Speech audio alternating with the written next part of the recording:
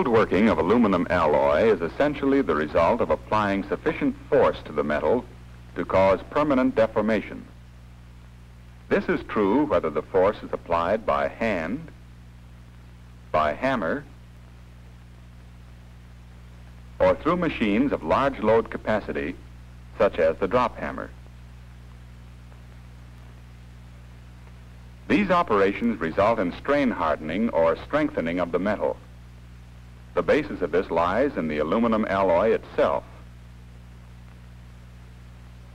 Microscopic study of a cross-section of an aluminum alloy specimen reveals a network formed by the boundaries between grains of the metal. Each grain is an accumulation of individual crystals or unit cells.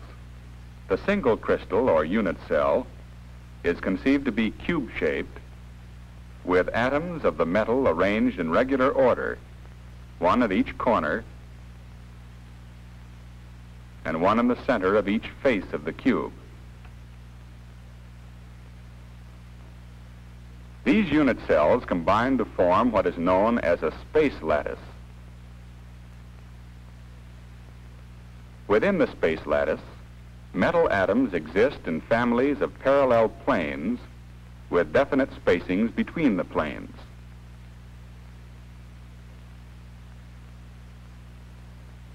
It is along these planes of weakness, called slip planes, that the crystal is most likely to glide or slip when deformed.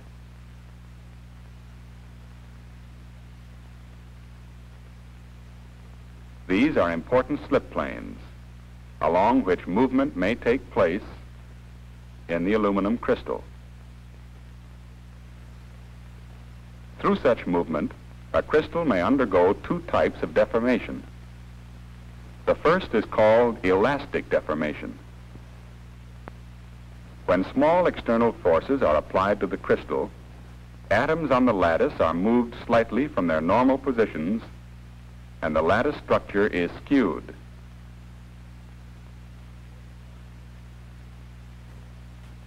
When the forces are removed, the atoms return to their original positions and the lattice recovers its normal shape. The second type, plastic deformation, occurs when the applied force is increased beyond the elastic limit of the crystal. The space lattice yields. In the process of twinning, the lattice is deformed by some fraction of an atomic spacing. In slip displacement, the blocks of atoms move an integral number of atomic spacings. When the external force is removed, the atoms are so far from their original positions that they cannot return. Plastic deformation is the basic process underlying the strengthening and hardening of aluminum alloys through cold working. If the force had been increased beyond the metal's ultimate strength, the crystal would have been sheared or ruptured.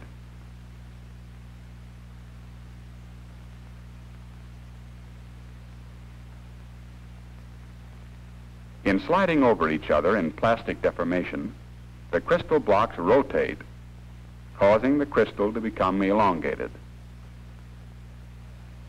In tension, the crystal is stretched parallel to the axis of tension.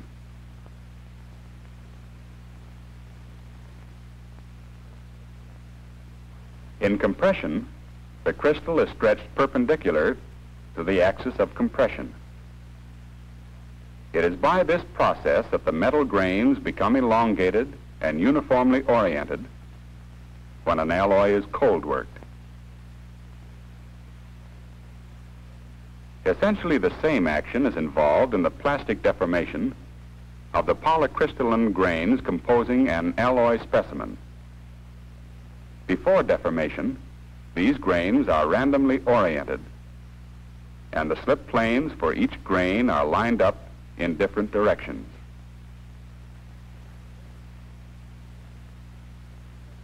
When a load is applied to the metal, the stresses are transmitted from grain to grain. Some begin to deform by slippage before others. Within each grain, the crystal blocks rotate to produce elongation.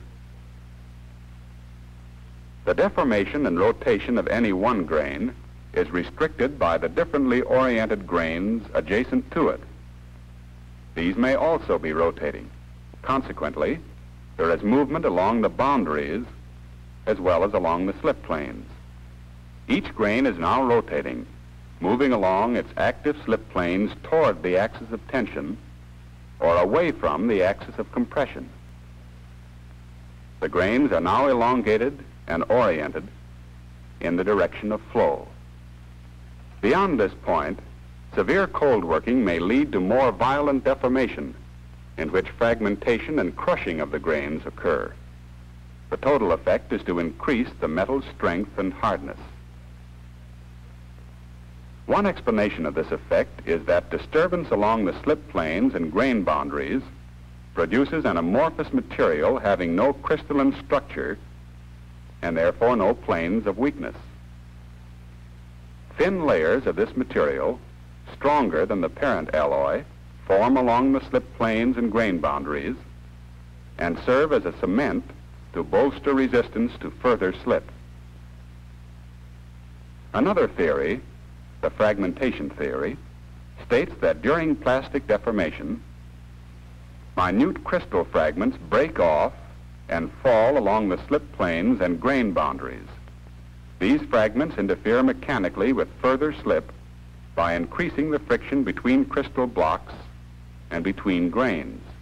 A third explanation, the lattice distortion theory, assumes that the crystal planes become bent and twisted during plastic deformation. The distortion of these planes and also of the lattice structure at the grain boundaries increases the resistance to further slip. The strengthening and hardening effects of cold working may be reduced or removed by means of the annealing process, which changes the metal to its soft condition, generally designated as SO. An aluminum alloy specimen that has been cold worked is in a condition of stress. In the annealing of a strain-hardened alloy, heat is applied to the metal. The initial effect is a partial removal of the stresses caused by cold working. At this point, grain size and shape remain unchanged. When the temperature is raised to a point called the recrystallization temperature, nuclei of new grains are formed from the fragments and crushed particles of the original grains. As the metal is heated above the recrystallization temperature, but below the melting point, these stress-free crystal nuclei grow into new equiaxed grains by merging with the other nuclei and by accretion of material from the surrounding stressed metal. At elevated temperatures, the new grains may become quite large. The alloy is now in its annealed or soft condition.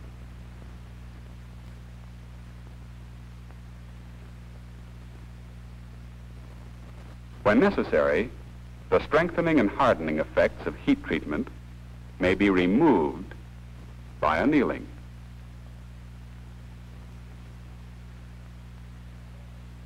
The solution heat treatment of an aluminum alloy, such as 24S, involves the further dispersion of the alloying element throughout the aluminum in minute particles and, following a rapid quench, the precipitation out of solution of some of the copper in the form of fine submicroscopic particles of copper-aluminum compound.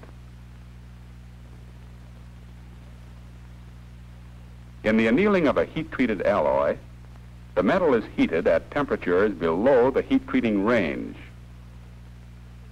The effect is to increase and accelerate the precipitation of this copper-aluminum compound from solution in coarse particles.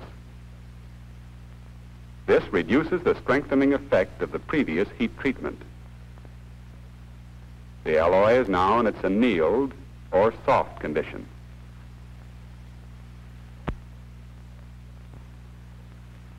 Cold working or strain hardening operations may be undertaken for two purposes. First, to improve the physical properties of an alloy, cold rolling and stretching processes are generally employed. The second purpose of cold working is to form parts from alloys with strain hardening resulting from the operation. This involves such processes as bending, hammering, hydropress forming, stretch forming, drop hammering, and deep drawing. A pair of oppositely driven cylindrical rolls is the mechanical basis of the cold rolling process. A series of such pairs of rolls is used, the roll opening of each pair becoming progressively smaller.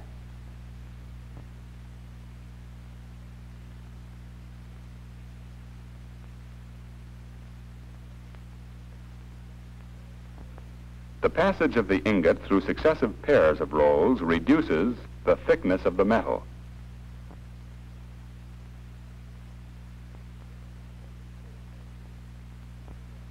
In the process of cold rolling, the equiaxed grains are flattened and elongated.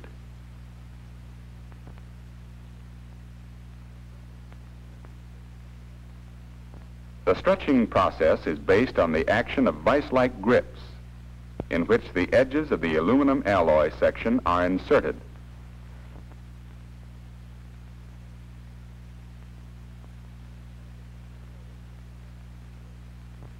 As the tensile load is applied through the grips, the metal is stretched, the equiaxed grains becoming elongated and oriented in the direction of the applied load.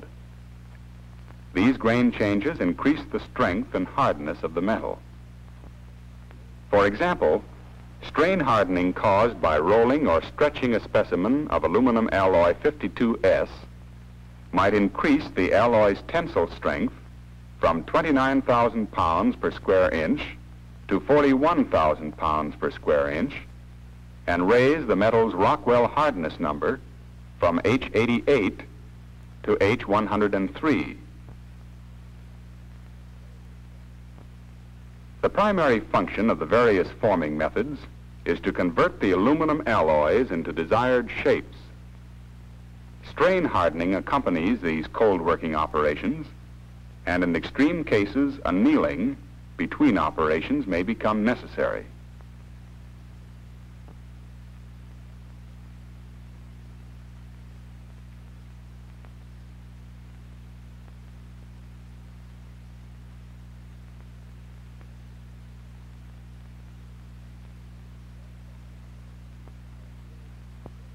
Some forming operations require fully annealed or soft material. Operations such as bending may be performed by hand or by machine. This machine is used to bend metal sections that have already been formed, such as hat sections. Its basic operation is the passing of the part through a pair of rolls. As the part emerges, it is bent to the proper radius by a rubbing shoe, which is swung up to the required height. The power press brake may be employed to produce bends in aluminum alloy sheet. The ram of the press brake moves downward, exerting its load through the punch. The punch forces the alloy sheet into the die, forming the bend. Stretch press forming of aluminum alloy sheets is designed chiefly for the fabrication of parts with double curvatures. In stretch press forming, the opposite ends of a section of aluminum sheet are inserted into clamps. The die, located on a table midway between the clamps, moves upward, contacts the alloy sheet, and stretches it beyond the metal's elastic limit. The sheet is now plastically deformed to the shape of the die. Hammering is another forming method that may be done either by hand or with the use of automatic devices. The process of drop hammering capable of handling large parts and forming severe shapes with compound curvatures, may be performed with a rope-operated hammer or a pneumatic hammer. Hydraulic hammers are also used, but less extensively than either of the other two types. A desired part may be formed by a single blow of the hammer, the alloy sheet being shaped by pressure between the mated punch and die.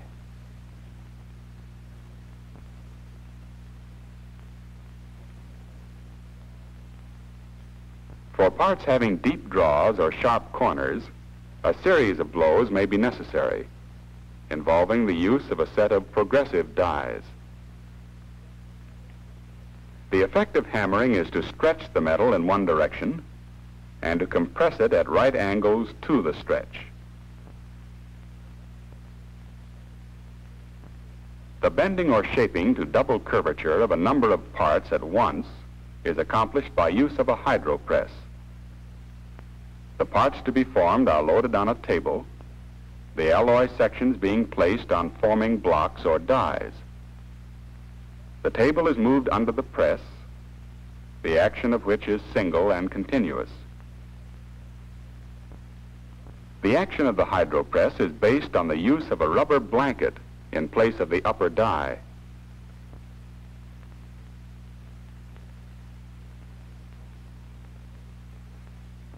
When it is brought down upon the loaded table, the rubber pad transmits pressure in a fluid-like manner, forcing the metal to the shape of the dies.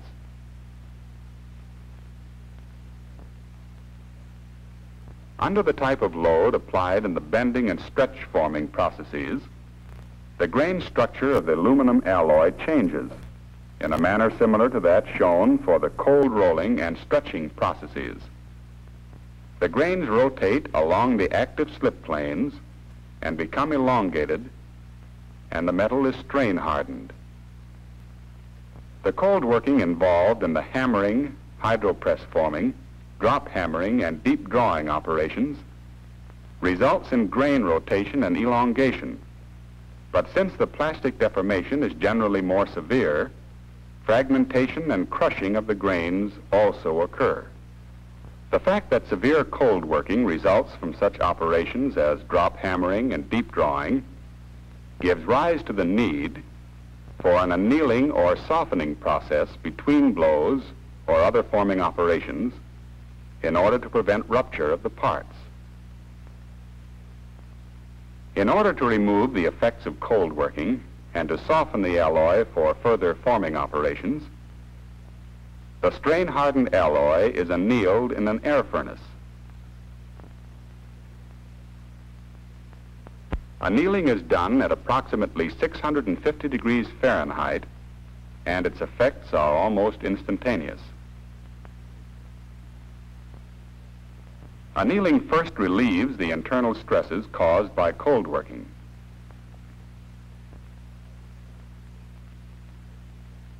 As the metal is heated to recrystallization temperature and above, the nuclei of new grains are formed from the fragments and crushed particles of the original grains.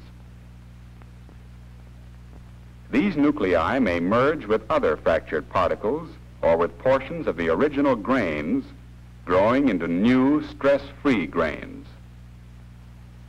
The metal is now annealed and in a soft condition for further forming.